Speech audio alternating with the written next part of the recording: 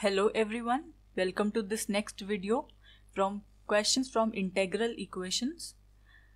The question is, if phi is the solution of this equation is given to us, then they are asking what is the value of phi of log 2. Out of these four values, what is the value of phi log 2? So for that we need to calculate what is the value of phi of x. That is, we need to solve this equation, right? So what type of kernel is given to us? Kxt is given to be 3 plus 6 x minus t minus 4 x minus t whole square. So clearly this kxt is a function of x minus t. That is, wherever the variables x and t are appearing, they are appearing in this form x minus t and x minus t, right? So we can say that this is a function of x minus t. So this kind of operator, we all know it is a convolution type of operator, and once you see convolution convolution kernel, one thing should clearly strike your mind, that take its Laplace transform and then we can apply the inverse Laplace transform to obtain the required solution. In that way, it's very easy to calculate this phi of x. So let us get started. So this is our equation. Phi of x is equal to 1 minus 2x minus 4x square plus integration kernel into phi t dt, right? So now here this term could be written as this, where what is this star? This star is the convolution operator, and by definition of convolution operator, the first function could be written by replacing x with x minus t, and the second function is written by replacing this x with t, and the integration is performed with respect to t with the limits varying from 0 to x. That is the definition of convolution operator, right? So now we have this form, our equation written in this form. So we can take Laplace transform on both sides of this equation so that it becomes, previously our domain was x, now we are moving on to the domain of p, right?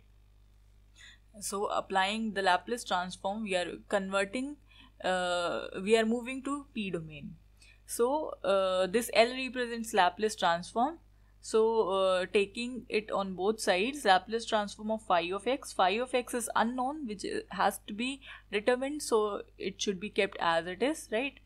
Then the Laplace transform of this function, which is a polynomial, plus the Laplace transform of this function. Now there is a theorem called second shifting property, that the Laplace transform of two functions which are convolved with each other, that is, we have a convolution operator in between, so the Laplace transform is equal to the product of these two, the Laplace transform of these two functions.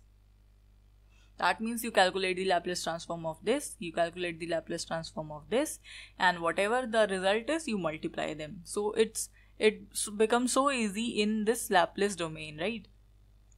So here we would have the Laplace transform of this polynomial function multiplied by the Laplace of phi of x, which is unknown. So what would be the Laplace of this polynomial function? The Laplace of 1, that is equal to 1 upon p. The Laplace of x raised to power n plus 1, that would be n factorial, n plus 1 factorial, right? Or I should write this as n plus 1 factorial divided by p raised to power n plus 2, right? So you all know all these formulas. If you have forgot what are these, you can go back to the lectures on Laplace transform. The link is given in the description, right? So here the Laplace transform 1 is 1 upon p, 2 is taken out, minus 2, Laplace of x is 1 upon p square, and Laplace of x square, that would be 2 factorial divided by p cube, right? And here again you do calculate the Laplace transform of these polynomial terms in the similar way, and Laplace of phi of x is kept as it is. So we can shift this whole term onto the left hand side so that we can take this Laplace of phi of x common.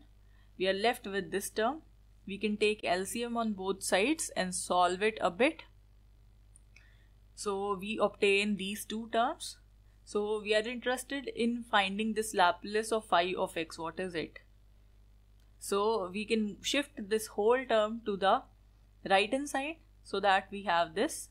Now this p cube and p cube cancels. So we are left with this term. So moreover, these two are polynomials.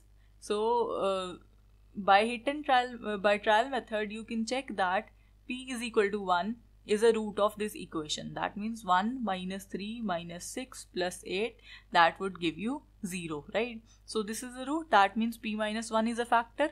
If p minus 1 is a factor, you can calculate the other factor also by dividing p minus 1, this polynomial, by p minus 1, right? So we see this is the second factor. So we can write this as the product of these two factors. So this is this. So this factor cancels with this. So we are left with 1 upon p minus 1. So now in order to calculate what is phi of x, we have to again move back from this domain P back to our domain X, because the answer is required in this domain only, right? By applying the Laplace inverse. So we apply this Laplace inverse on both sides. So this terms here on the left becomes phi of x only, and on the right we have Laplace inverse of 1 upon p minus 1. Now there is no formula as such for calculating the Laplace inverse of 1 upon p minus 1, but we know what is Laplace inverse of 1 upon p. It is equal to 1, because Laplace of 1 was 1 upon p. But we have a result called first shifting property. What is it? It states that if you have something like e to the power ax multiplied by something, then what you do, you first calculate the Laplace of this f of x. Whatever is that, you just replace p with p minus a, where what is this a? A is the coefficient of x in e to the power ax. So that is it. So here we have p minus 1, that means our a is equal to 1. So that means here it should be e to the power 1x multiplied by the Laplace of 1 upon p, and what is it? It is 1. So our answer finally is e to the power x. So that is phi of x. So now look at our question, what they are asking. They are asking what is the value of phi of log 2. We have phi of x is equal to e to the power x. Therefore phi of log 2 would simply be e to the power log 2, and that would be 2. So option A would be the correct option.